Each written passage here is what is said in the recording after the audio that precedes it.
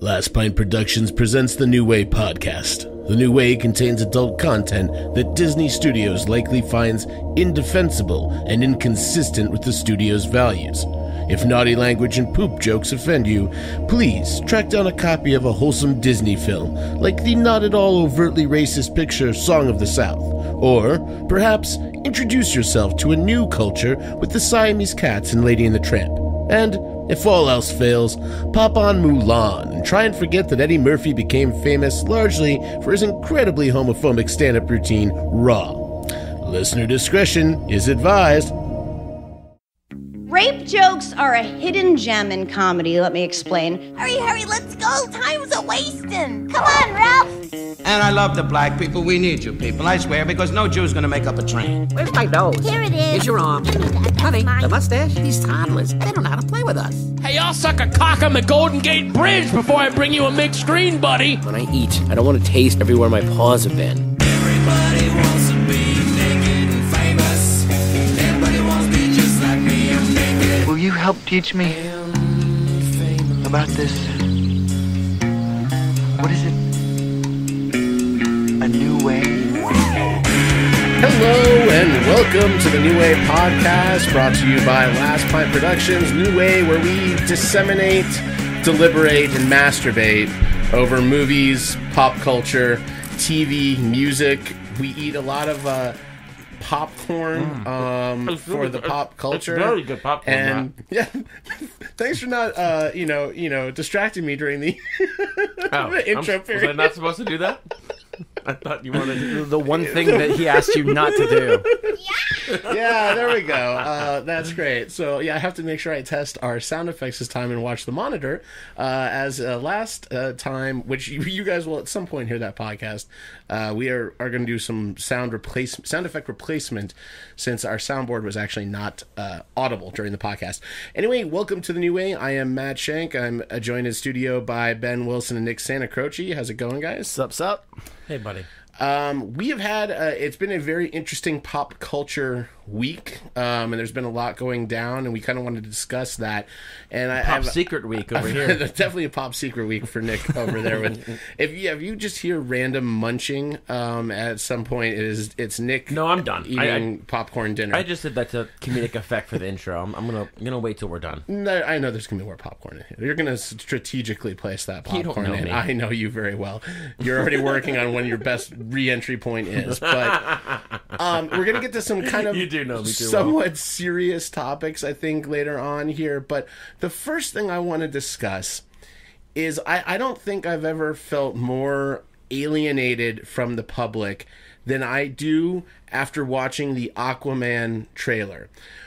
I don't know if you guys watched the Comic-Con Aquaman trailer or not. Oh, yeah. Well, tell us more about that Aquaman trailer. So, yeah. I thought it was the most ridiculous, Yeah. funny, mainstream movie trailer I've ever witnessed with my naked eyes. It wasn't on the Sci-Fi Channel. It's truly if HBO had the budget to make an Aquaman trailer for Entourage during that storyline Yes. to make fun of it with an unlimited budget. That's what it was. There's legit a scene where I swear it's stuff from Shark Tale. And they just superimposed Jason Momoa into it.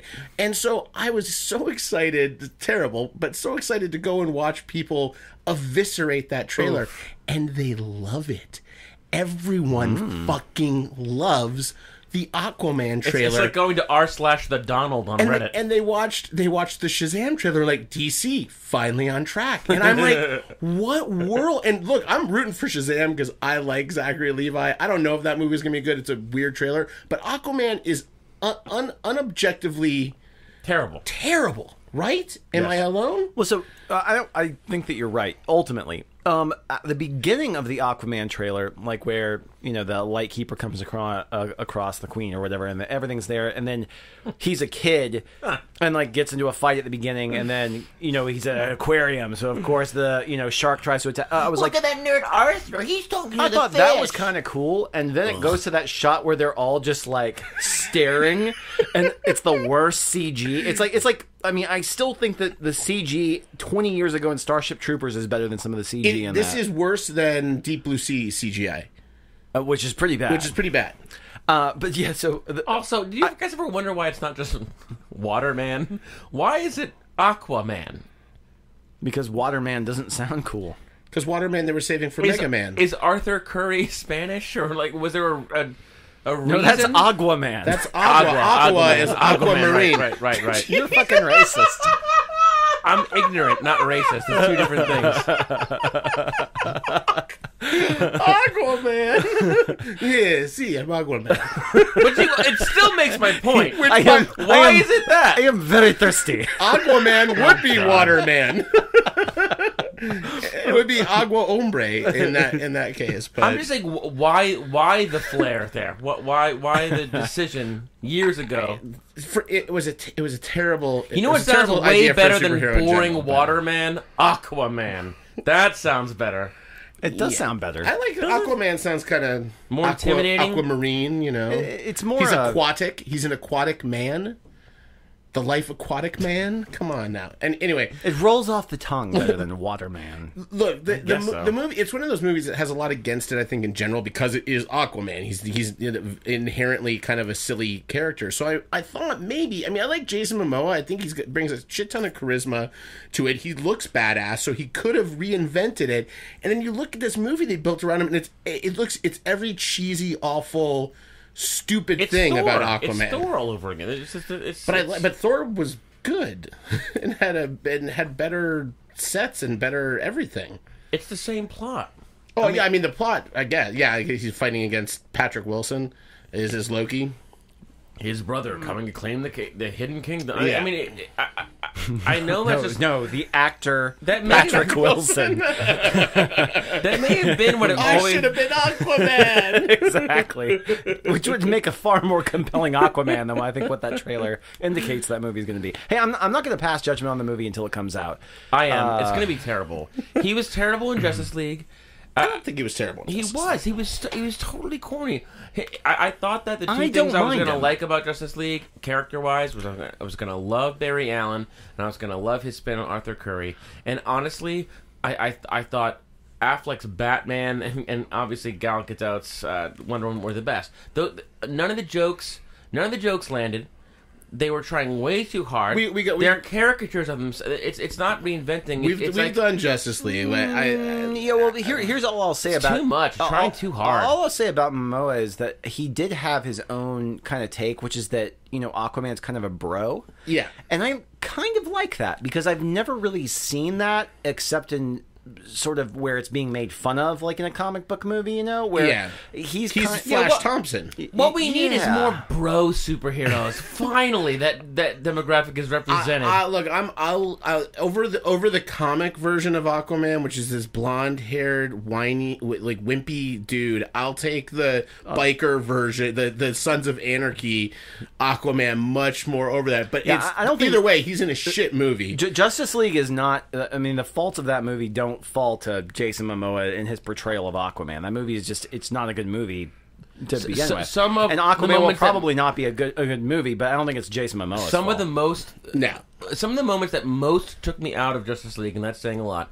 were due to one of his lines. So I actually do say one of his poorly written lines. Well, listen, Ezra didn't do much better with the poorly written lines, but they were bad.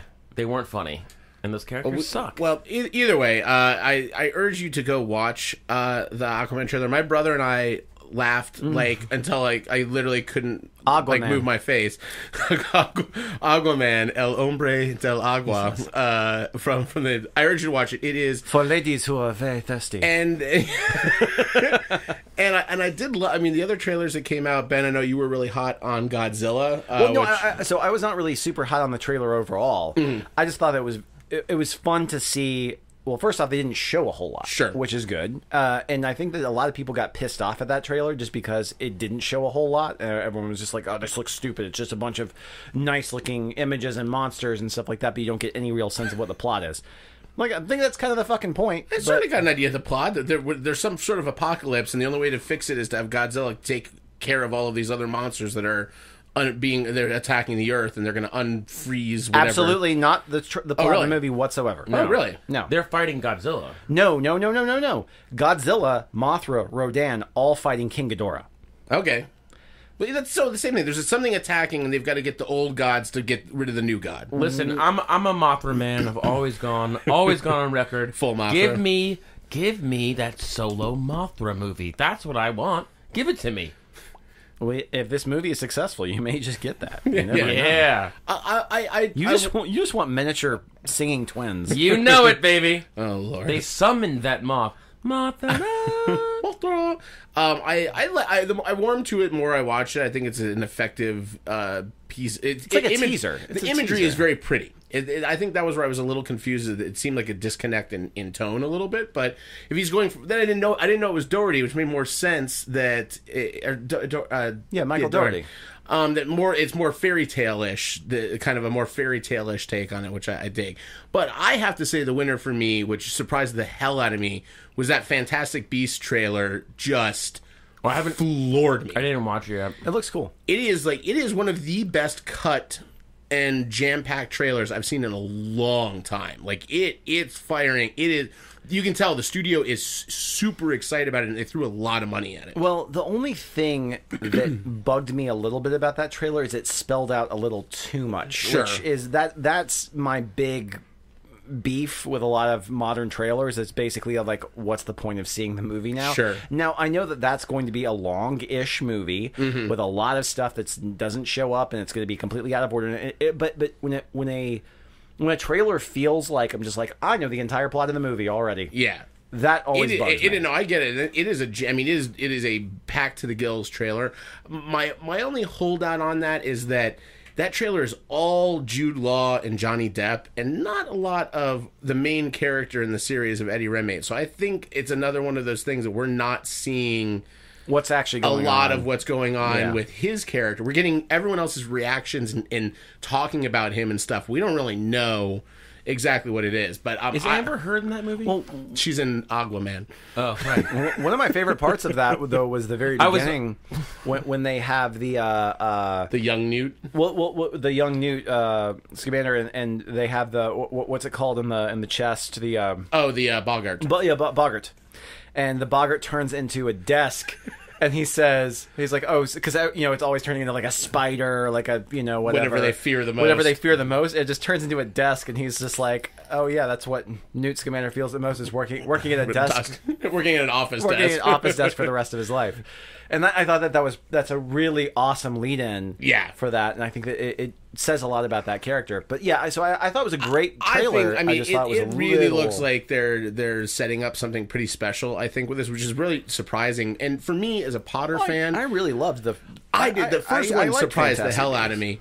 And what I like is that the only thing that ever bugged me with the original movies, which I absolutely adore, is there was no budget behind them. Even when they got to like the last movie, they still didn't have confidence enough to throw money to realize those things the way that Lord of the Rings, even though Lord of the Rings was on a shoestring budget, they were using the effects are so much better in the Lord of the Rings movies, happening almost a decade before that last Potter movie. It was always upsetting to me that like there was no I don't know where the lack of confidence was, or if it was just because they got such a big cast or whatever, but they're putting budget behind this, and it looks good. Well, I'm just glad that they were able to look past these domestic assault allegations and give an actor like Johnny Depp, a small-time actor, finally a chance to shine in a big role. This is true. I don't think that segs into what we're going to talk about at all. Anyway, or does it? A little bit.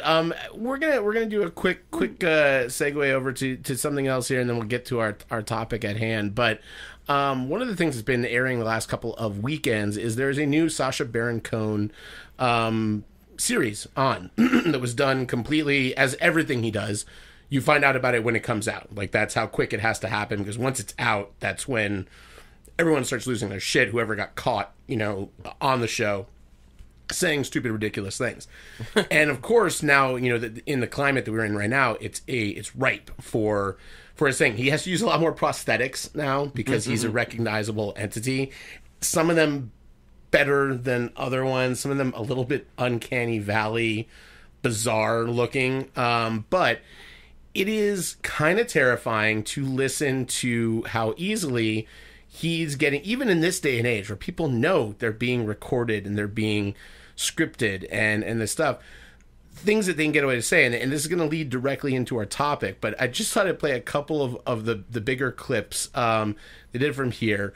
One episode he does is all about gun control for schools, and he's playing this like ex-Mossad agent who's not an ex-Mossad agent, as he's pretending to not be, and he's getting a bunch of I got a Colonel. Oh no! I'm gonna put Nick on mute there. Hey, look, it's like he's not even here. It's perfect. Yeah, drink that beer. That'll work. I'm better. Feels okay, now like I'm better.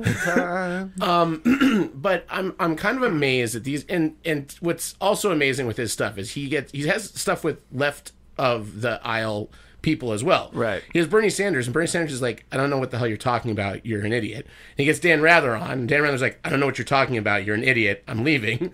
And then he gets these other guys who are lawmakers, legitimate lawmakers in our country, to, let's say, talk about arming children like kindergartners with guns in schools to help stop school shootings. So they say this. I support the kindergartens program. We in America would be wise to implement it too. In less than a month, a first grader can become a first grenader. A 3-year-old cannot defend itself from an assault rifle by throwing a Hello Kitty pencil case at it. Our founding fathers did not put an age limit on the Second Amendment. Maybe having young people trained and understand how to defend themselves in their school might actually make us safer here. Those are two of those guys are congressmen. Jesus Christ. Like actual congressmen. Now this one, the one that got a lot of play this week, which I'm surprised, Nick, you hadn't seen any of this, is I've been waiting to watch it with you, buddy. A state representative from Georgia. I don't know if you've seen any of this clip, Ben, but he's the guy that wanted to impose the burqa ban and really like get people. It's that fucking asshole. He's resigning now after this. Sounds clip. like a great guy. Well, so Sacha Baron Cohen's character is this, like you say, is this. I have to say, even Republicans aren't happy with this guy. Well, that's why he's. I mean, this was an easy something. way to get rid of him. Was this? But basically, the premise is that Sacha Baron Cohen's coming at them as this Israeli guy, and he's going to help them arm themselves against terrorists. So he tells this guy, "You need to distract them," and this is how this plays out. This is, by the way, this is just this is unreal to me, and I'm going to laugh at this because it's. Harder to actually take it as truth because this is really awful. Like if you actually think about this, but yeah. How do you attract attention? Ready to start screaming? Take your clothes off. In America, there is one forbidden word. It is the N-word. Now, I am going to be the terrorist. You have 3 seconds to attract attention. Go! Nigger! Nigger! Nigger! Nigger! Are you crazy? The N-word is noonie, not this word. This word is disgusting. And that is and this guy, by the way, also gets half naked to push his ass against the Israeli guy because that'll make him gay, and that's another tactic. And this guy legitimately goes, well, I've had threats against me, and I believed him, and I did some things in the heat of the moment that would do to protect my family. I'm like, fuck. This ain't the Carbonaro effect, all right? Yeah. Like it's unreal to me. And this guy, it's very real. This guy at least has repercussions for this, and then he's being forced out. I'm surprised that is what made him resign. I mean, at this point, isn't it more surprising that someone would resign after doing something horrible? By the way, I guarantee it wasn't the N-word. It was the fact that he shoved his naked ass against this other dude, and he shows his ass on air. I guarantee to the Republicans that's a worse thing. On Instagram, you're allowed to show your ass. You know that, right? Well, they're allowed to show it on Showtime too, so they don't blur nothing out. It's just nipples you can't have in America. That's right. So there are no nipples in America. I urge you guys to watch that show as well. It is funny, but it is terrifying at the same time, and it is a good lead-in to. Yeah, I don't think I'll be watching that as a comedy, but I'm very interested to watch it. I still have to watch it as both a little bit. I mean, I especially his end of that where he's like, no, that's not the word. That word is a terrible word. It is also just so like, dude, like it's so in the moment of him, even in character, be like, what is wrong with you? Like, are you an insane person? Yeah. The answer is which yes. he is, yes. So this brings us to the topic at hand, which is, I think, probably the most controversial, next to maybe the Roseanne thing that happened. I think it's a direct response to what happened to Roseanne. But did you hear what Roseanne said about it? Oh yeah, I've pulled up a lot of history on this one because there were some things that surprised me that I wasn't aware were a part of this. But we're going to talk about James Gunn. James Gunn is the director of. We're not just going to talk about James. No. But This is the impetus. Yeah, this is the impetus conversation. This is kind of the newsish portion of this because I want to go through and get some of these talking points here for us to then just debate and discuss. James Gunn, director of Guardians of the Galaxy, parts 1 and 2, beloved by Disney, producer of the largest grossing Marvel movie to history. I mean, was a producer on Infinity War, working on the third movie, just turned in a draft, but has a history of being an edgy human being in general is really the way I say it.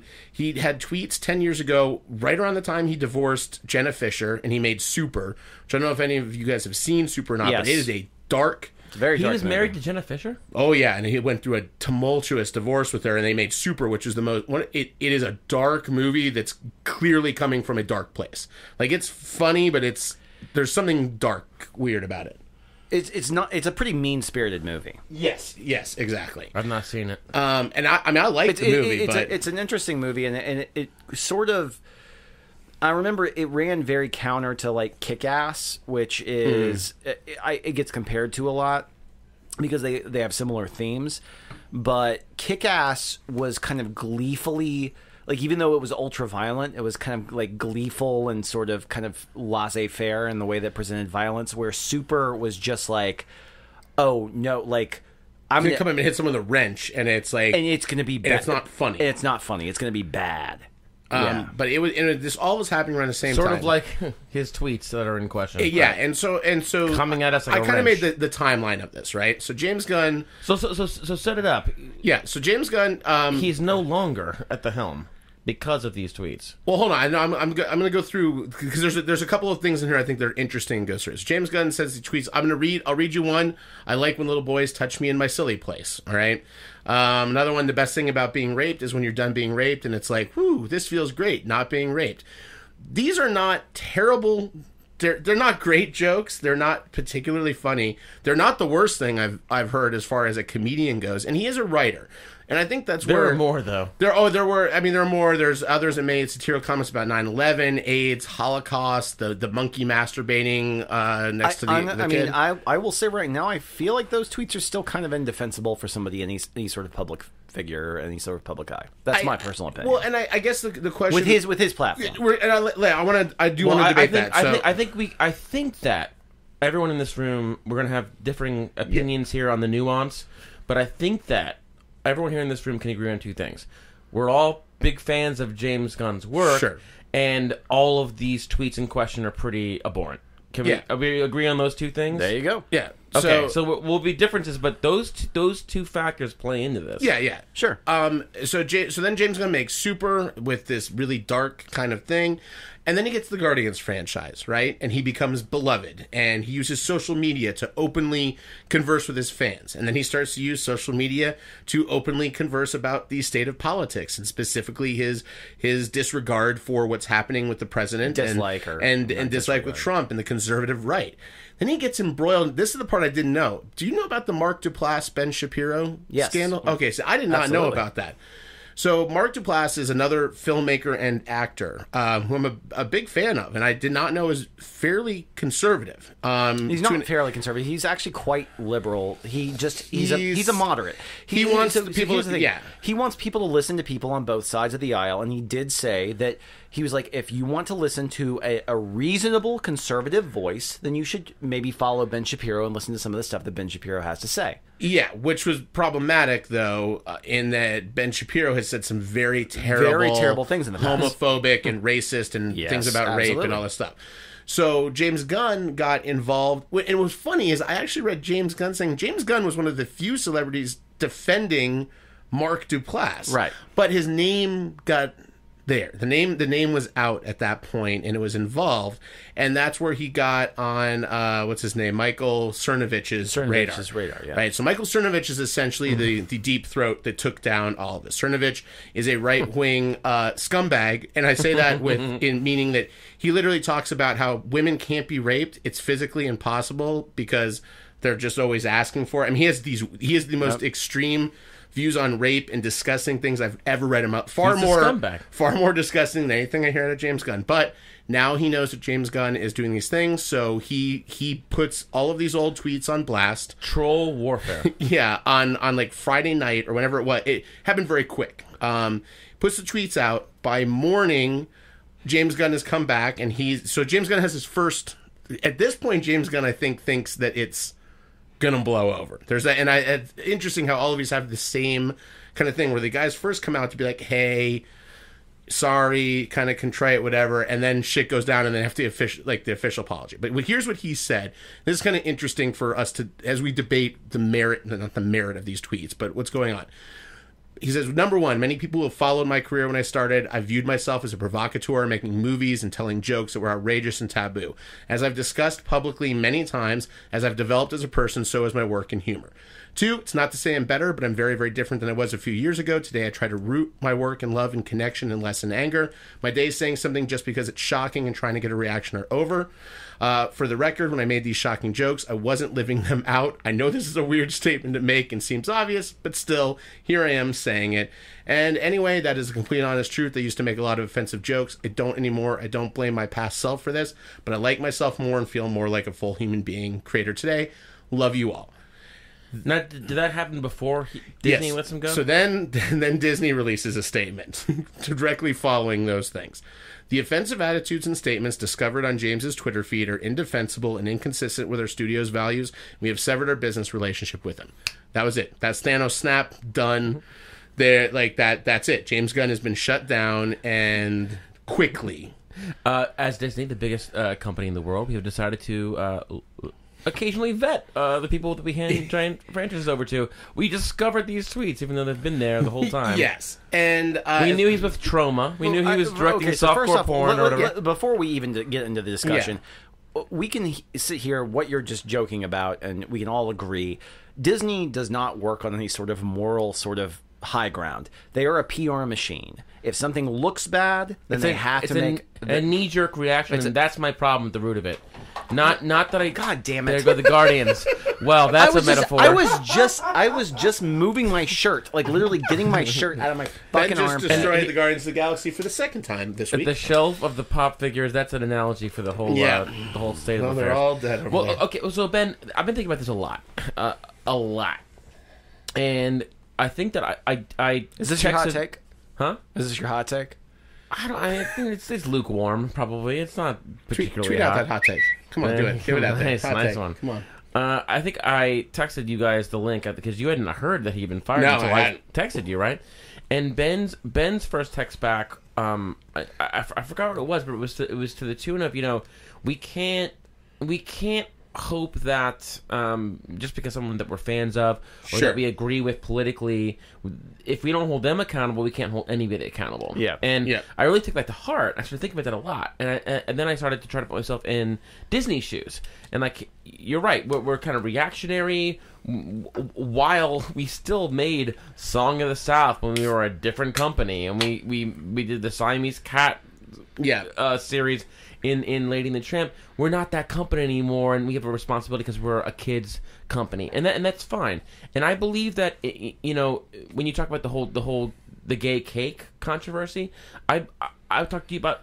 I talked with Matt about this, and I actually am really on your side now. I believe that if you are a business owner and you pull yourself up by the bootstraps, and you, for some misguided, terrible, homophobic reason, don't want to sell your cakes to gay people, that is your right. Yeah. And as a gay person, I wouldn't want to. I don't wouldn't want to give them business anyway, right? And then that's free market, baby. And either a bunch of Nazis keep your business, going, or it runs you into the ground, and that's your risk that you take. The thing, it has to go both ways. Well, and so if you feel like you're taking, just not to interrupt your point, but if you feel like you're taking the moral high ground there, history is going to prove those people wrong, no matter what. Sure. You know, in retrospect, we're going to say, hopefully, those were judgmental people and blah blah blah.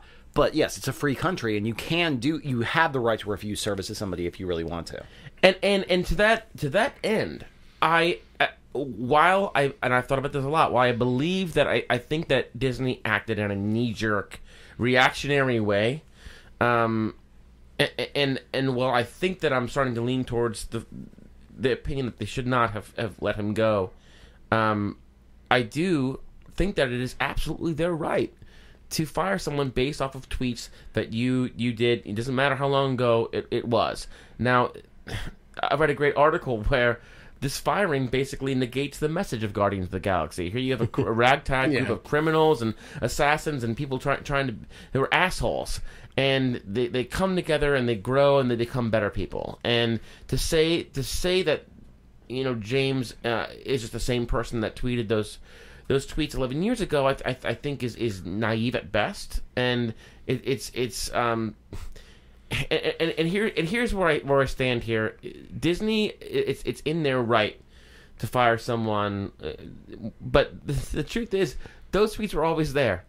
They knew his. I remember when they hired him, the video of him with trauma started making the rounds. Well, and went viral. And that they knew. Well, in that blog post he had about the sex life of superheroes, it was all just basically about like how fuckable certain female superheroes are. They knew. But hold on one second. They knew, right? So what I was going to say is very pertinent to the conversation, though, because he already apologized for these tweets back in 2013.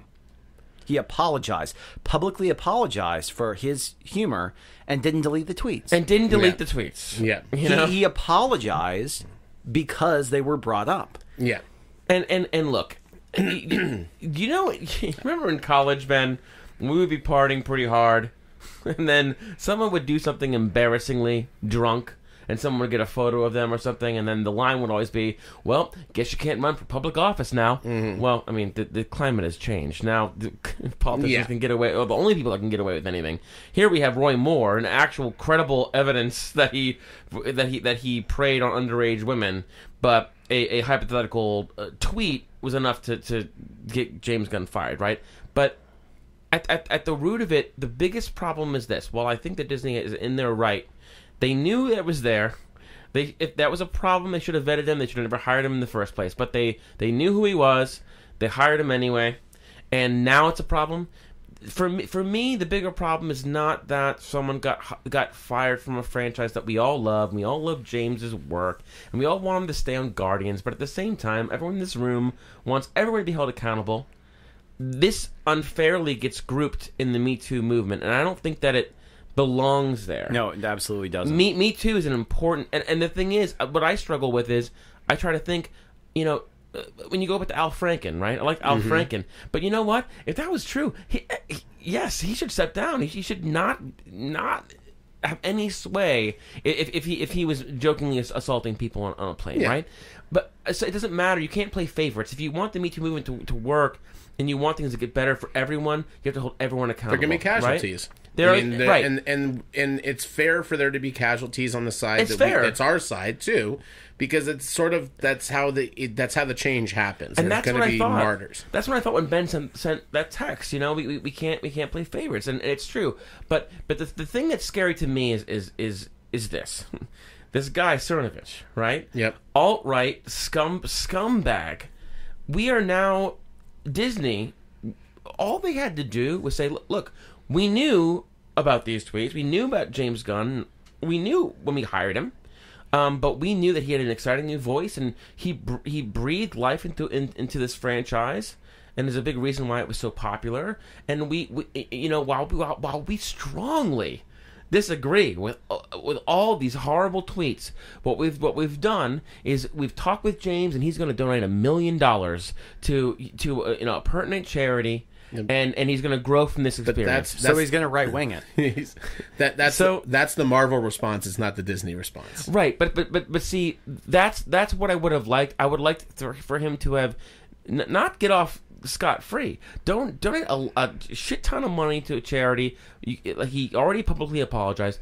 The thing that's scary to me is that Disney, by doing this so fast, like a Thanos snap, they acted so fast without thinking things through. They're giving a big thumbs up to the alt-right.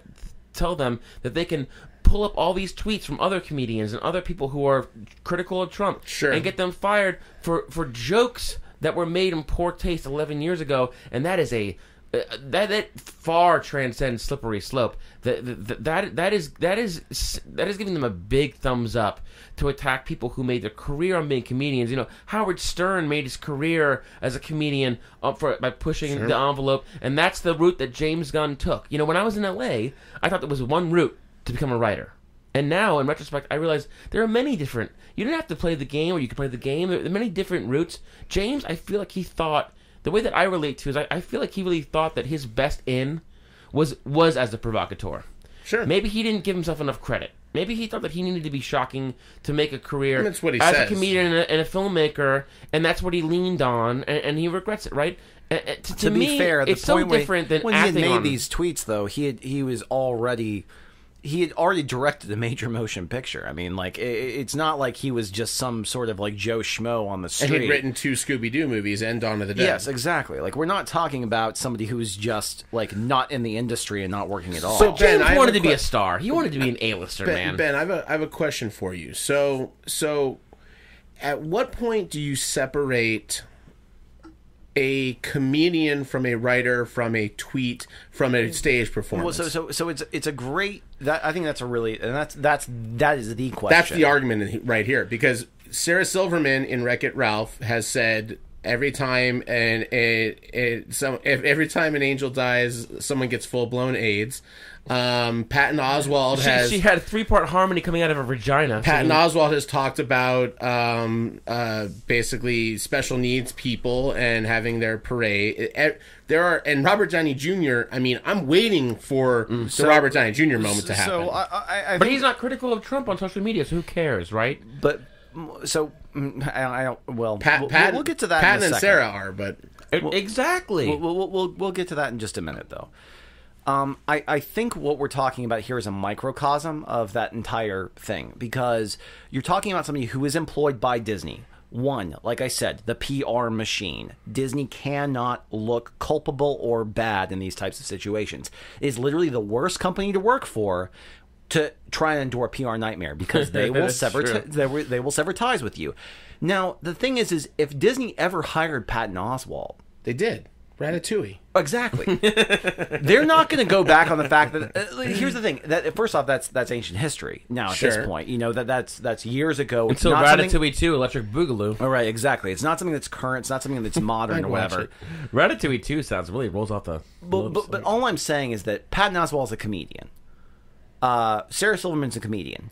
I don't consider, and never have considered, James Gunn a comedian. I considered him somebody who's a director and a writer and somebody who's relatively prominent out there. And so if you classify someone as predominantly a comedian, they can say fucked up tweets. But if you're a filmmaker, you can't have fucked up tweets. So here's, like I said, you're in the entertainment industry. Who cares? They don't even drug test. Let him. So first give him off, a little time. First off, you aren't really.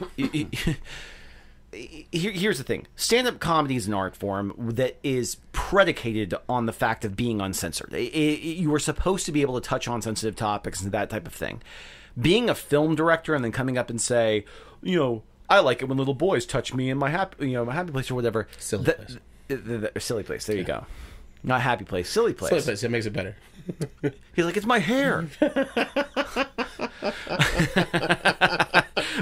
Well, great, Ben. Now you can't get hired by Disney either. Yes, exactly. Damn it. It's a very different, and here's the thing. I understand it's a fine line that you're walking about, saying, well, he's trying to be funny. He's a writer and he's trying to be a provocateur, which I understand. I understand the fact, and I don't think. Here's the thing. You have the right to express your opinion. You also have the right for everybody else to judge you based on the opinion that you express. So I don't necessarily feel bad for James Gunn, because he I mean, I don't feel like anybody in their right fucking mind would tweet shit like that, knowing that they already had an audience. Knowing that they had an audience. I hate those tweets. Okay, so they're terrible. Here's another question on. By the way, have you gone through Patton Oswalt's tweet? Did he ever say, "I like it when little boys touch me in my happy place"? Because I guarantee you, he's not fucking written that. I have not gone ever. through. I've not gone through every Patton Oswalt tweet, but someone is now. But exactly, right, and they're going to find what they're going to find. Ben, Michael Ian Black too. But hold on. But Ben said that if you're in the public eye in any position, you shouldn't write that unless you're a comedian or ever. Where do you draw the line? So I draw the line first off contextually, because if that's just a tweet coming out of nowhere, I think that has no place.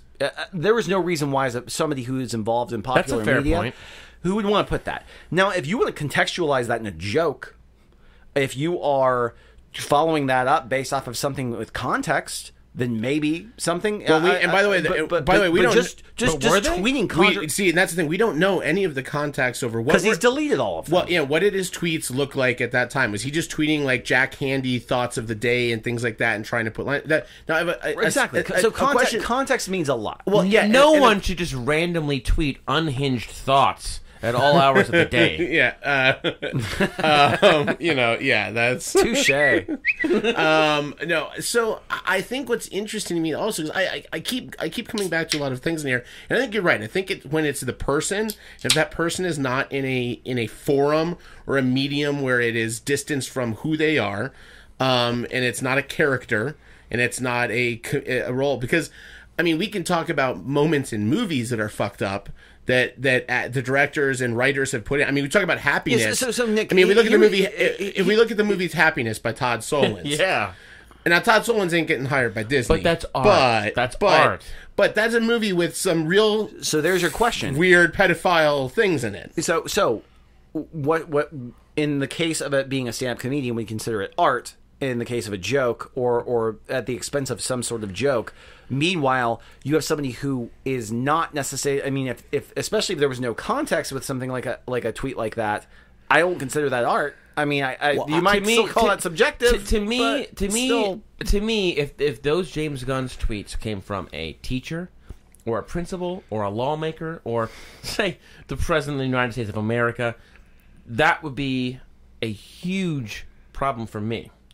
But when you say context means everything, you have to believe it. And if you're in entertainment and in that cesspool, it's very much you're trying to stand out no matter how many movies you directed. What's the difference between forget about even directing? No one going down the $5 horde. Hold on, it was wrong. Those tweets were wrong. They should never have happened. But let's take away from let's not call him a filmmaker. Let's call him a writer, which predominantly he was at that point. He had directed one movie, but he had written several.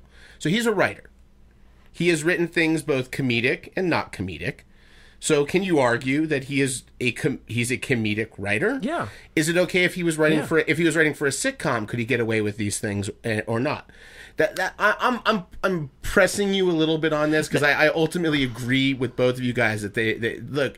The decision had to be made how it had to be made, but I think it is a super slippery slope to put things that are clearly. I agree with them. Clearly jokes. So here's what the whole thing. I mean, ultimately, it comes down just to your moral compass and understanding. Trying to be a better. Trying to raise yourself above the situation and understand, okay, what morally did this mean at this time to this person? I don't. When Sarah Silverman jokes about rape, I don't think she's actually thinking about rape or joking about rape or making fun of a victim of rape or anything along those lines. And I absolutely don't think that that's what. No, they're saying things to get a rise out of people, to make an effect, to be provocative. To be provocative. But when your career has been predicated on being provocative as a stand-up comedian like a Sarah Silverman or Patton Oswalt, it does contextualize that joke a lot better. Okay, and then Disney hires you for 2 Wreck-It Ralph movies. So they know what her career was predicated on. They know what her brand was. They knew what James Gunn's brand was. But guess why act surprised? Discovered these tweets. Why act surprised? Either you back the people you hire, or you vet them, or you don't. Here's the thing. You know why? Because they did vet Sarah Silverman, and they considered her safe because she's a comedian and she got away with the jokes that she told. That's they reason why. James Gunn and he apologized for the tweet, so they knew the same thing. James Gunn made Slither, for fuck's sake. Exactly. And Trauma. And he apologized for the tweets back then. So what we're not talking about tweets, though. We're talking about his work. They knew what he was. That brings me into a whole different point now, which is the fact that we react.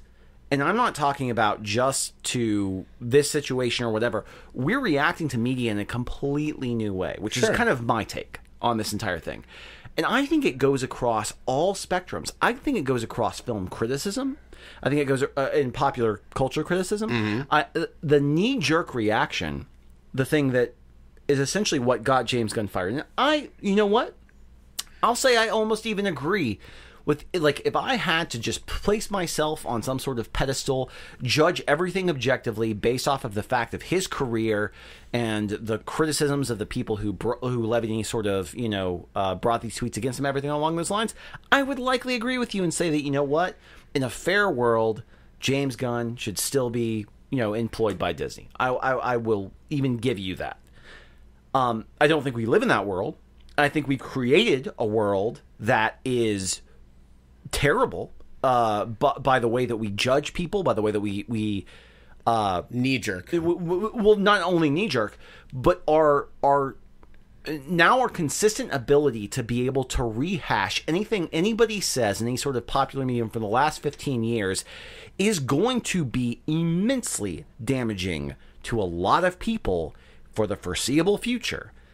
And I'm not, and it's not even, here's the thing, and I'm not even talking about like a left-right thing, I'm not talking about a political thing.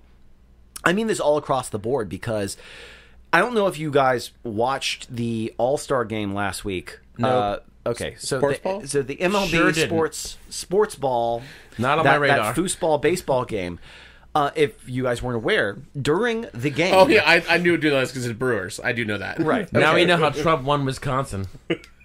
It was during the middle of the game. And his shit was real bad too, and it was very disturbing. So what happened for our listeners? Yes, explain it. Okay, so essentially, a pitcher, an all-star pitcher for the Brewers, went out to play, and while he was playing, it got unearthed that on the mound. While he was on the mound, when he was 17 and 18, he tweeted very racist and sexist, homophobic remarks, very, very terrible things. A lot of white power, lots of white power, lots of or whatever. And then after the game, just said, I was a kid. I don't know what I was saying. I didn't really know how to use Twitter. And the big argument that came out of that was just like, well, how does a person change? In 7 years, like do you really change that much? Or whatever. And I'm assuming, you know what? Here's the ask Marky Mark.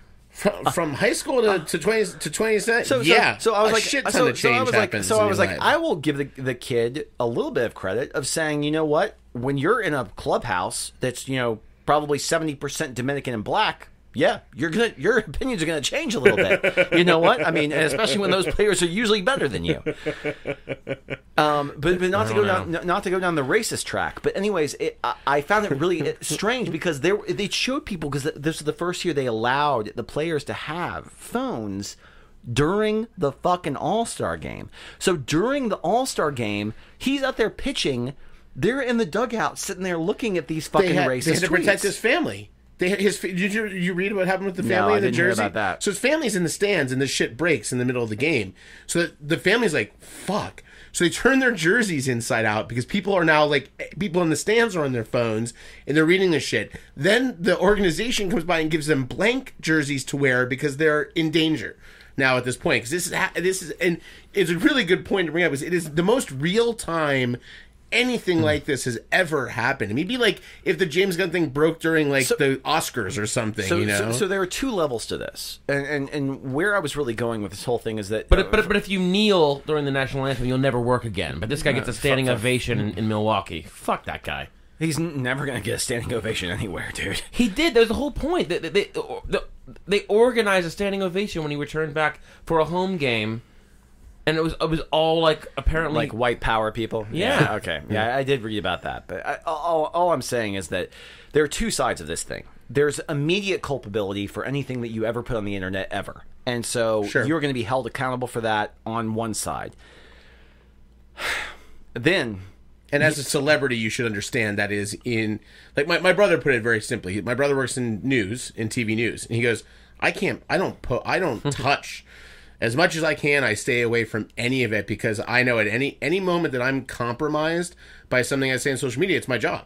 So if I sell a screenplay and Disney hires me, we're burning this podcast over. to the ground. Exactly. If any of us are getting anywhere, this podcast it didn't exist. The New Way, there was no New Way. There was no Snap. Way. I don't know. Thanos did nothing wrong. Oh, that was the old way. We deleted it.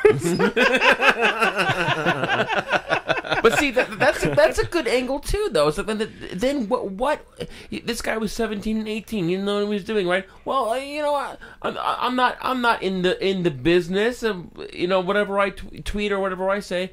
But then you do become famous. Then what? Then what percentage of your social media should you be held accountable for? I think you're always right now. We're living in a time where people who are coming of age and who are actually becoming famous are being held accountable for what they say on social media, which I think is ultimately good. It ultimately is a good thing. But like I said, there's a catch-22. But like James Gunn wasn't a superstar when he tweeted that stuff. When he got more leverage, people aren't. He Neither stopped was this doing pitcher. that. This pitcher was in fucking high school. But all I'm saying is, once he started becoming more in the public eye, he didn't tweet those things anymore. He didn't need to.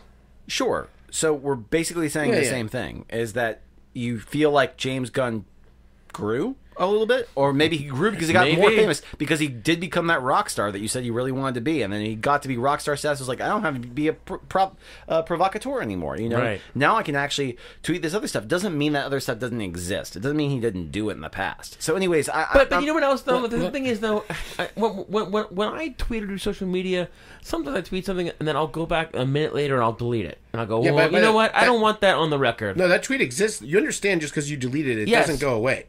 Yes, but what I'm saying is, there's that deliberation, and sure, but you tweeted it. Once you did the same thing. If you put it out there, if you click that button, and you do that, it exists forever and can be found fairly easily by anyone that wants to. If you become, when I become famous, when you get tapped to direct the next everyone's Guardians gonna find movie. my drunk tweets to "I love you, man." Yeah, I mean, I live tweeted that one time, and I pissed off a lot of people. I want you to finish your point here first. Well, actually, I was trying to curtail it into a kind of a different point, which is more about the way that we react to media altogether nowadays, and because I think it kind of comes back to a point that a very salient point that I feel like that's happening now in the way that we even react to media, like the way that we react to movies and TV shows and that type of thing. And I think it's actually politics, which is media. Well, that's what I mean. It's politics too. But that's what I'm saying. They're all kind of synonymous now, which is where we take what we want to hear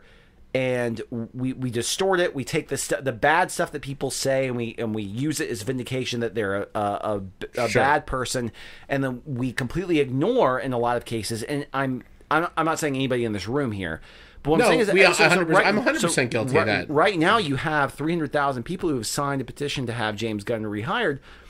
These are 300,000 people who are probably going to criticize somebody for saying something racist, on Twitter yesterday or something like that. Somebody who's on Fox News. I don't even fucking know. Like I said, yesterday makes a difference too.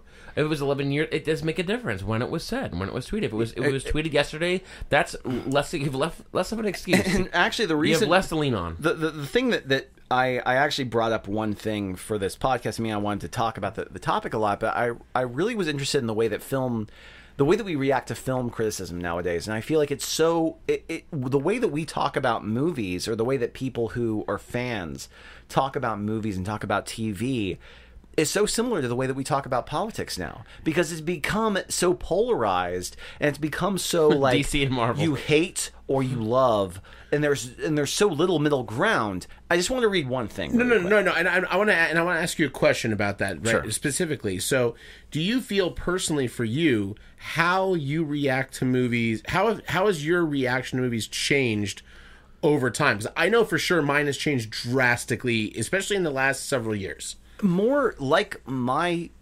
political and social views, I feel like I've just drifted more and more to the middle because I feel so ostracized from from either side. Like, I'm just like, I hate both. Ben's a libertarian now. I hate libertarians. Come on. My brother's a libertarian. I hate fringes so much. Hate them? You hate his mother? I hate fringes so much. Your mom was libertarian? No, my brother. Oh, you hate Chris? No, he doesn't hate Chris. No, Chris, I don't hate libertarians. Everybody hates Chris. Okay. No, I couldn't ever be personally be a libertarian for lots of reasons. I could never go full lib. I'm talking about fringe when we're talking about fringe politics. Sure. Fringe politics, to me, feel the same way as fringe movie-going or fringe media, the people who absorb media. Not Fringe, the TV show. Not Fringe, the TV show. Good TV show. J.J. Abrams. And it's funny. Same as my political views is that I'm. It's more centrist, but I found also that I'm more because I'm so angry at most of what I see in politics, often on both sides, largely on the right side, but also on a lot of things on the left. When I watch movies and Evil TV versus now, inept. I am much more accepting. If something overall makes me happy, I'm going to say that was great. There's a lot more of where I'm just this thing to didn't protect your own sanity. This thing didn't depress me and make me upset. It's and almost a complacency with you. I very much that any grasp of happiness I can find. I'm so happy that filmmaker brought it to me, and I forgive a lot of other things. I'm right there. I'm right there with you. Like I've become a lot more. But I'm happier about that. Honestly, I'm not as critical of. So just to kind of call back like conversations that we that we have had with Nick. I remember at one point because we were very used to like Nick and I were. I mean, not literally, but sort of from a film standpoint, raised in the same environment where we were, trying to stick to our guns and express our artistic vision really well, and we were supposed to, battle for that vision. We were supposed to sit there and we were supposed to argue about it and be like, this is the way that I think, the way that I want to think. And then I'm 10 years removed from that.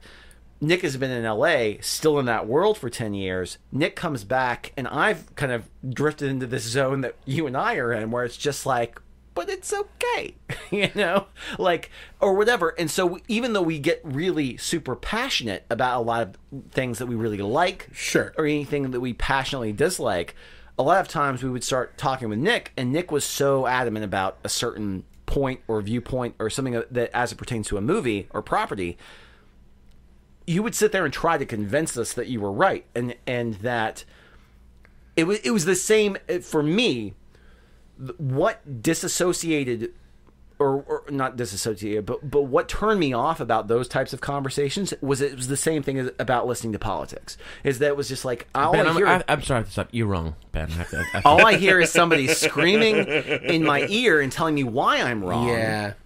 And instead of looking, kind of just sitting in the middle and just saying, if you just listen to my both sides. If you just listen to my well-prepared PowerPoint presentation about why you were wrong, maybe you would agree. Exactly. And I'm just saying. I think part of it also is I feel as I'm getting older and as things are there are worse things in the world and there are bigger concerns, and a lot of it.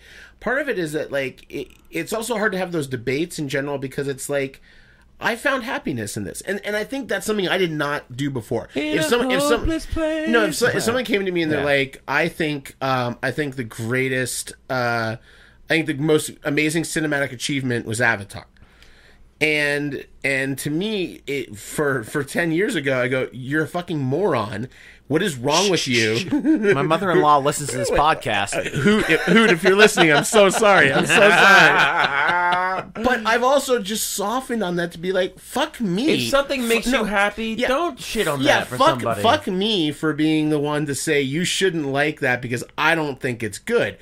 That's an asshole. That's the definition of asshole. Yeah. And I'm much more willing to just be like, look, if you like what you like, I'd like to hear what you like, or maybe what you don't like. But there shouldn't be no convincing on either side. It's not disparaging. There shouldn't be a convincing of whether you liked something or not. You should just feel what you feel about it. I completely agree. But so anyways, I feel like we've reached this kind of, I disagree. A sea change. A sea change of the way that people react. Because right now I feel like, like I said, it's consistent across the board, the way that people are reacting to politics and media. And I think something's got to give at some point. I mean, there's going to have to be... A nuke? Well, there's... Jesus. cooler minds, sweet salvation. Cooler minds will prevail at some point. I'm actually quite, certain of that, and I have to be because I have a family and I have kids. And if I'm not sure of that fact, then I'm going to drive myself insane. Welcome to me and Matt's world. We have nothing holding us. We're living in the fucking mire. But anyways, muck and mire. The one thing that made me kind of laugh when I read it, but also I thought was very introspective and very interesting, was that because I consider this whole thing about I brought it right back to Star Wars, about all these people who were just tearing Rian Johnson a new asshole for and ripping apart Solo too. You know what? Rian Johnson never made any pedophilia jokes on Twitter, so we got to give him that we know of. Ryan, if you're out there, get rid of your tweets. Stuff, yeah. Get a good scrubber. But the way that Mike Cernovich is coming after you. The people that we react to it, and then sometimes just react to this for the sake of reacting, and I feel like that also happens on politics too. I mean, just people the thing that react for the sake of reacting. You're not going to go on CNN and see today that the fact that finally the EU was just oh, guess what? You know what? We're going to stop all the tariffs and we're just going to actually agree to everything. And the Dow went up 400 points at the end of the day and stuff like that. And guess what? You know what? That was a win for Donald Trump. I fucking hate the guy, but you know what? Yeah. He called their bluff. Yeah, and all those good thing. All those crazy reactions from the liberals when they locked those children in cages. It was just for the sake of a reaction. But again, ice baby. But abolish ICE. No. Look, I think ICE. Ben, you're definitely onto something. I think this is also maybe another podcast to get into it. But I think there's definitely something to be said for the bubble, which is becoming more and more apparent as far as the bubble you live in on social media and socially with your friends, and how you are protected from a lot of things. So we had 8 years of Obama, and because Obama was good for us, we didn't really dig too deep. Same as Disney. James Gunn was good for them for 6 years here. They didn't really dig too deep until they had to dig too deep. And then someone said, hey, by the way, you're dealing with something really terrible. Take a look at this shit they did. Obama and they're like, was terrible? I'm saying Obama because there were things happening. There were things happening with the kids getting separated from their parents during that time too, and there were some bad things happening as far as the border control went on that. Now I don't know all about it. Something bad happened during the Obama administration. Exactly, and that's the thing is, but I was blissfully unaware of almost all of those things, and maybe that is the silver lining though. From now on, we won't be like that. I've said it before. I will say it again. I believe that Donald Trump is the Darth Vader of our generation for politics right now. I believe he is the one that brings balance to the Force by destruction. Luke Skywalker brought balance to the Force. No, Darth Vader brought balance to the Force. And by eventually usurping the evil emperor. But anyway, Darth Vader's way too smart. To bring it around. This is why these conversations are happening now. These conversations weren't happening like this Darth before. Vader also paid $130,000 to silence a Mandalorian Playmate model. So this is kind of a long quote. But so in the advance of the release of Mission Impossible Fallout, which I'm really excited, about so seeing. Bad. I am a huge fan. I've always been a really big fan of Chris McQuarrie, especially as a writer, and the way that he has kind of entangled his own aesthetic, within the context of pop culture movies. But he had a really interesting thing about the way that we react to popular media. And it was mostly based off of the fact that he defended Rian Johnson. And he works with Tom Cruise. Well, obviously. So you have to reconcile something there. But sure. But he wrote something that I thought was really interesting, and I'll read it really quick. He said, look, movies are very emotional. They're extremely, extremely emotional. A movie like Star Wars, and movies like Marvel, where you're dealing with comic books, this stuff that's coming from their childhood, it's the same thing as campfire stories. In some cases, it's the very fabric of their growing up. It's something of which they're hugely protective. Going back to The Way of the Gun, what I did in The Way of the Gun is I defied the expectations of the viewer. I subverted them right from the very beginning of the film, and I learned a valuable lesson, which is that people tend to react quite extremely when you don't meet their expectations or when you don't tell them the story.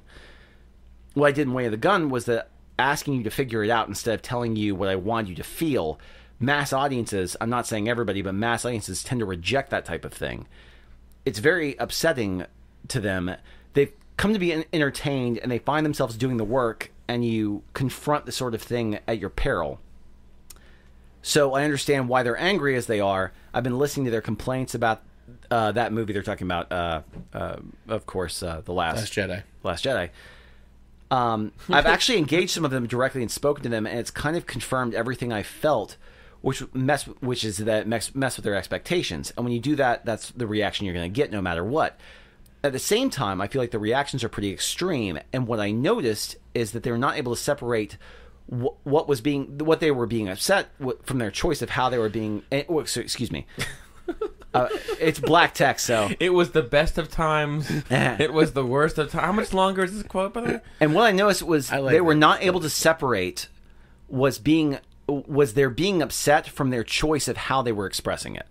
So you would confront them on the way that they were expressing it, and they would defend their right to express being upset. They really couldn't separate the two things. Okay. And I think that speaks to a bigger issue. I think that it speaks to what we're seeing on virtually any issue on the internet. Through all spectrums, people are so busy defending their point of view that they're not really looking at the way they're defending it. What we've done in society is we're attacking logical problems with emotional responses. And I 100% agree with them. I think that it goes back to the knee-jerk reaction. We have emotional responses to logical problems. And so that's what I feel like really applies to politics, and especially applies to these things with like James Gunn, or any of the other people whose careers may be in jeopardy. Sure. Is that we have an innately emotional response, whether that's to defend them or whether that's to attack them, as opposed to sitting on that perch and looking down the middle and saying, let's weigh these options. Because in the case of James Gunn, I feel like you do that. James Gunn probably still has a job with Disney. I feel like you do that with a lot of other people. Maybe, you lend on to go on the more critical side of somebody, based off of their history or what it is that their tendencies have been, whether it's on social media or anywhere else. So the only reason I wanted to read that is because I thought it's a pretty nice way of saying we need to take ourselves back from the situation a little bit and stop with the knee-jerk shit so much. Yeah. Well, Nick, you brought up the point, and I think it's a really interesting point, especially from because Ben, you're coming to it from the PR standpoint, which I think is a strong way to look at it as far as what is the PR, how does a PR department act? These are the steps that PR is but they can't pretend that they didn't know what. Well, was no, there. but hold on. But so I think where you were right, or where you have an interesting take on this, is that. What did they know and when did they know it? Which is part of that's where your PR spin happens, right? They knew all of it. But more interesting is what are the ramifications for having this kind of reaction? And if the idea is that, okay, well, this is what happens. This person was found out for doing this, and therefore we sever the ties for them. What cash cows are they willing to give up when that happens to somebody? Now they've set their precedent, and their precedent is to fire first, ask questions later. Now, if they bring James Gunn back, maybe they have a chance, but I feel from a PR standpoint, and I work in reputation management as well, I think it's a terrible PR move, actually, for them, because it gives them very little room to maneuver going forward with any hundreds of possible things that could happen. Disney and Pixar are working with a lot of fucking celebrities, and any one of, first of all, I mean, Tim Allen was arrested for trafficking cocaine. Yeah. Do we not make another Toy Story? No, look. What's the statute of limitations on those things? Disney needs to hire Richard Spencer. Tom Hanks has been arrested 4 times for rape. Leave Tom out of this. He is the only true and good thing in this world. He's a goddamn saint. I was about to say Ben just made a rape joke. Everyone, let the record show. Let the record show. But you called Tom Hanks a rapist. I was actually about to say though. Just imagine though if something like really negative, something came out about Steven Spielberg, something he said in 1981 that was super, it's super indefensible. And then you think, how do you leverage that? Now, in this situation, can you qualify that because he's Steven Spielberg? No, not the name. You back off of a working relationship that you know the person. Okay, Disney knows James Gunn. They know what they knew when they hired him about all this stuff. He was vetted. No one's gonna make a big deal about it, and if they do, we'll deal with it then. Well, guess what? That's what happened. They dealt with it when it happened. They knew what they were getting into. The response to me, honestly, when like you said, Matt, it's clearly a joke, as bad and as terrible and abhorrent as they were.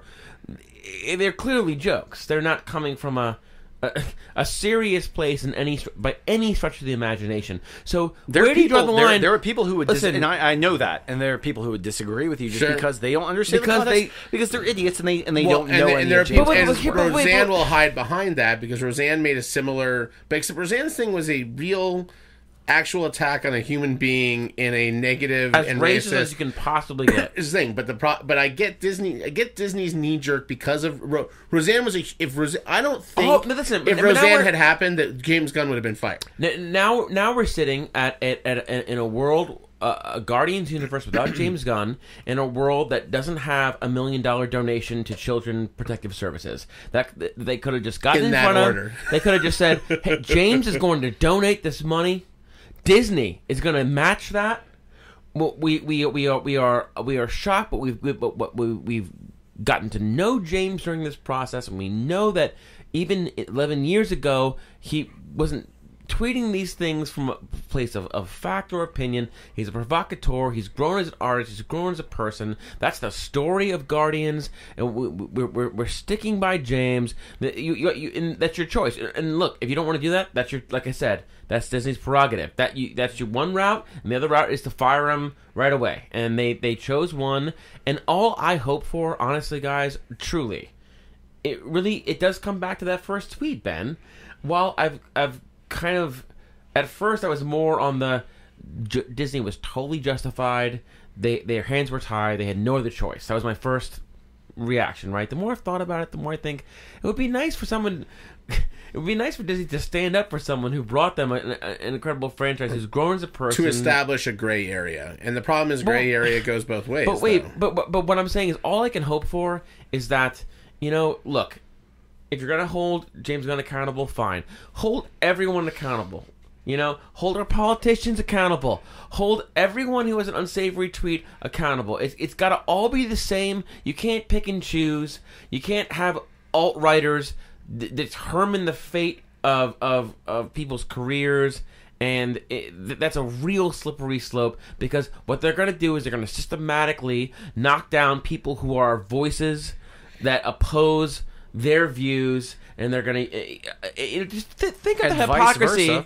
Think of the hypocrisy of a guy who talks that rape doesn't exist, getting James Gunn fired for clearly. Let's see. When you look at his tweets, they were clearly coming from this disillusioned, warped, fucking misogynistic worldview, as opposed to a provocateur who's making jokes. The difference is that guy's tweets are in line with his hiring company's policies. No, with his and that's an interesting thing to think about. Disney, as Disney's statement says, it is not in line with our views and policies. Well, that guy's shit is. That's the shit that those people believe. That is their baseline. Nice, which is sort of going, terrifying and scary. But yeah, no kidding. But and so yeah, to end, I think where do you go now if you're Disney? I say you call up Nicole Perlman, who co-wrote and largely does not get enough credit for co-writing the first screenplay to Guardians, to take over that third and bring back some of that first movie magic. That's what I think you do. I mean, they've talked about Taika. I mean, my brother and I watched Infinity War again while we were in Arizona, and I'm like, yeah, Russo brothers could also probably handle some of that stuff. I think Nicole, sure, true. If you look at it, Gunn almost got too much credit for the screenplay of the first. Sure. She had a big part, and largely no one knows who she is. Bring her back, and I think you have a chance. Or you could just be really stupid and just hire Sean Gunn. Just have Sean Gunn direct the next movie. Has he done Can we make it Sean Gunn directed it, and it's just James Gunn's like, I think you should do this. I hope James Gunn just goes, look, Disney, here's my completed Guardians 3 script. It was already turned in. My hope is that the script was turned in and it's written in good enough by condition. Alan Smithy.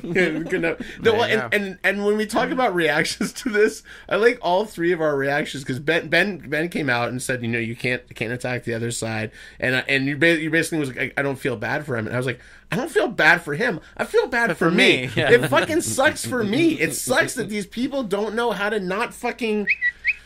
Like that drives me nuts, and I don't think it's even necessarily the content or any of it. I'm mostly mad that people can't just stop fucking tweeting constantly for effect and have it out there.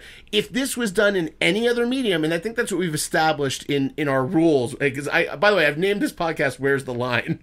because I really want to know what the line is, and the line is literally that: if it is in your art, if it is done in character, and we consider stand-ups to be characters, maybe you're all right. Then it's okay. Maybe it is. Maybe. I haven't seen any instances where that's. I didn't see when Eddie Murphy said faggot like 30 times in Raw that didn't get him in Mulan and Shrek and become beloved and Dr. Dolittle in all of these movies. Didn't hurt him any there. And there's some real ugly shit and I love his early stand-up, but there's some ugly shit in there. And he said it the same as anyone else. That was what humor was. That's what it was pushing those boundaries and pushing that shit. But it still doesn't excuse it. It's still homophobic garbage. Yeah. It's not funny.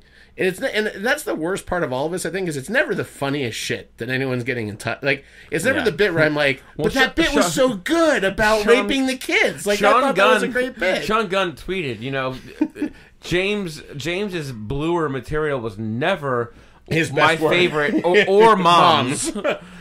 Yeah, Sean Gunn's response, by the way, I will urge you all to read. It is a very nicely and well-written little piece. So maybe he does have some of his brother's writing and directing talent. So maybe we'll see a Sean Gunn cinematic universe. I just,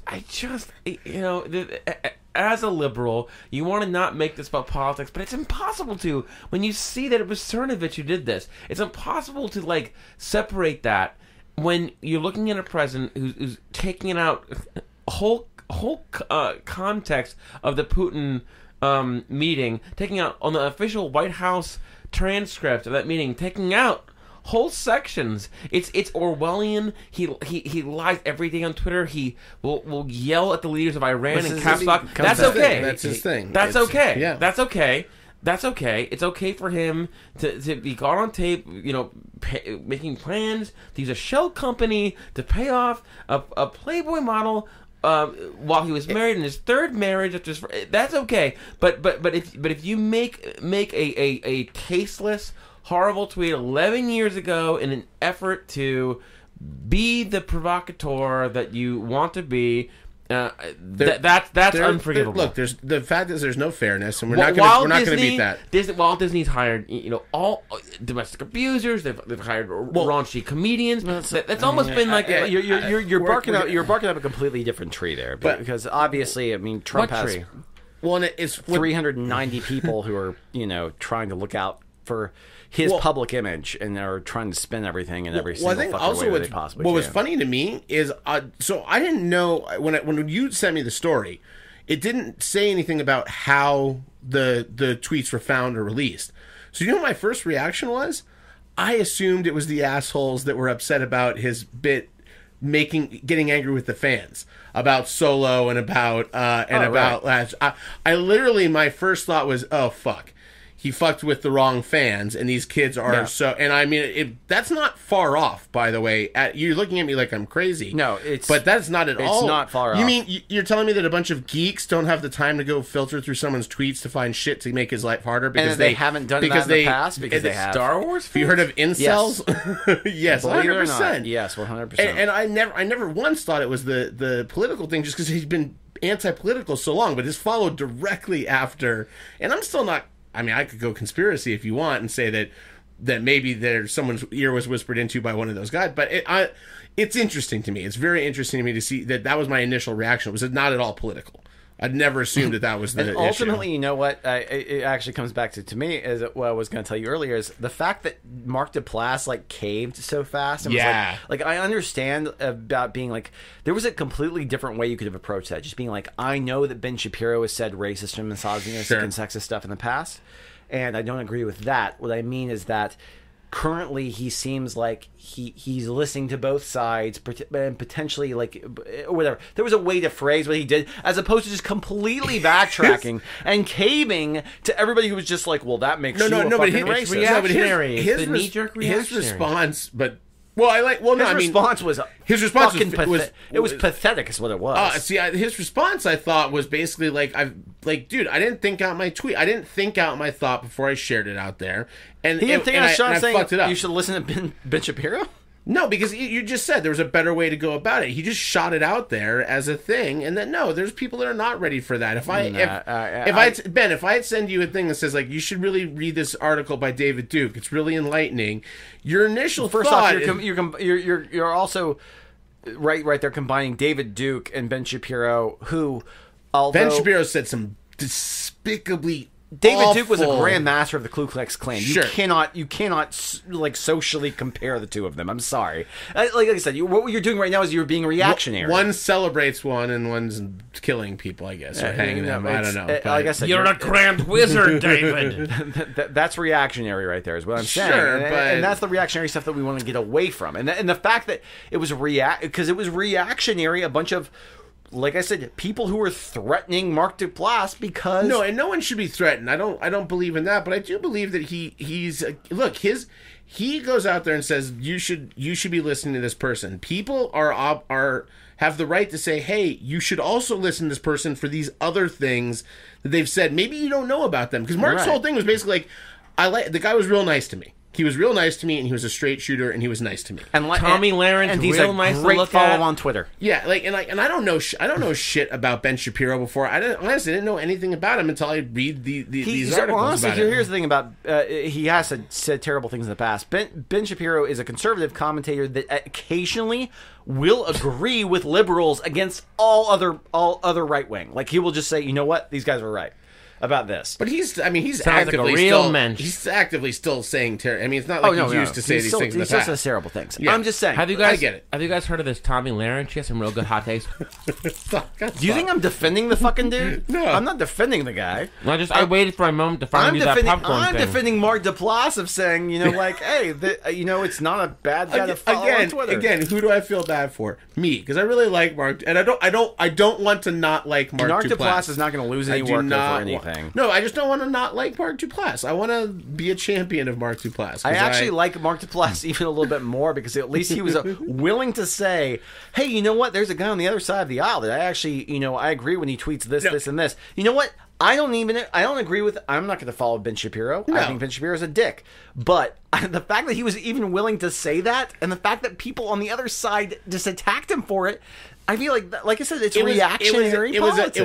It was a bad candidate to do it for. I think there are other people that you could do that. It was bad. Name one conservative that's a better option. Go. John McCain. Okay. Right. Jeff Flake. Yeah, whatever. No. I mean, look. By the way, I'd love to hear more from.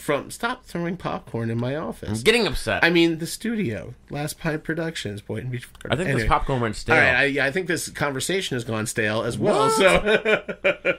Yeah, I think we've said it all. I think. But the question is really, where are the lines? Where are the standards? It all depends on what your position is, not only the your standard career is in art. life. Like, what does it matter? We've said the standard tends to be art, and there's definitely a statute of attacking limitation. art. They're attacking art, and there's essentially a statute of limitations on time, and I think that's. I think within a decade is not old enough to.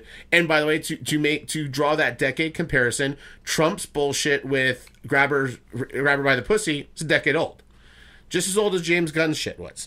So if we're going to hold him accountable for saying he likes to, grab women by the pussy, and it was clearly a joke. Yeah, maybe it was. Maybe he just. Yeah, clearly it was. Why a joke. would he say anything? That's not on brand at all. That's not substantiated by plenty of evidence. Just saying that's the reality we live in. That both of those things were 10 years apart.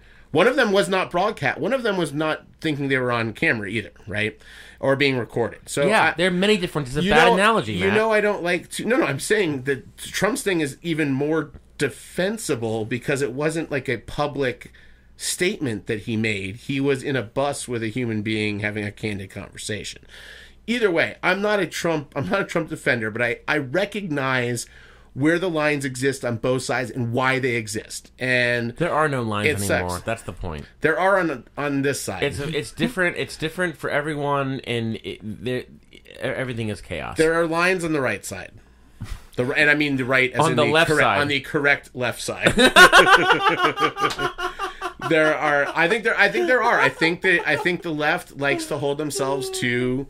It's the Franken thing. Hold themselves to a higher standard and say we're not going to allow when they go low this shit. Hey, listen. Just because I agree with somebody ideologically doesn't mean I'm going to support guerrilla tactics when it comes to the way that people report on stuff. And do you support Magilla guerrilla tactics? Okay. Well, everybody wants a bean. Roll that beautiful bean footage. Hopefully you guys enjoyed this week's episode. We will be back hopefully soon with brand new episodes. Oh, in fact, actually, maybe I should tease something amazing that's coming up. That's right. We have a quiz show coming up. So every time Nick answers, we can hear. That's right. And every time Ben answers, we can hear. I love it. And we have a good time. No, we are going to be joined by none other than world famous Wilma McAwesome of the Brass Tap Boynton Beach Trivia Night, as well as Trivia Night down at what's the Irish pub? Is it the Irishman? No, the one in Meisner. Dubliner on Tuesday nights. Wilma has graciously agreed to come into our tiny little studio and host a movie trivia, a 3-round movie trivia, to find out which one of us is the best. It's not me. And I think it's going to be me. Are there prizes? Ooh, sure. Sure, there will be whatever pops. If Ben doesn't knock over. Whatever I don't knock over. If I win, will you get Disney to rehire James Gunn? It's not a make-a-wish. Oh no, we're gonna have it. It's gonna be. I hope to be a fantastic episode. Wilma's got a history in radio and broadcasting. Super fun dude. And charisma to spare. Tons of it. So we will be meeting next Wednesday to record, and we'll get it out to you. Big dick energy, if you will. Wilma does have big dick energy. In fact, we're going to bring that up on air. I think he's going to like that a lot. Look under Merriam-Webster. BDE. It's a picture of Wilma McAwesome. Wilma McFucking-awesome. So we have Wilma here. We can't describe how excited we are, and we thank you so much for listening once again. And we will talk to you next time. Cheers. Peace. I knew it was coming.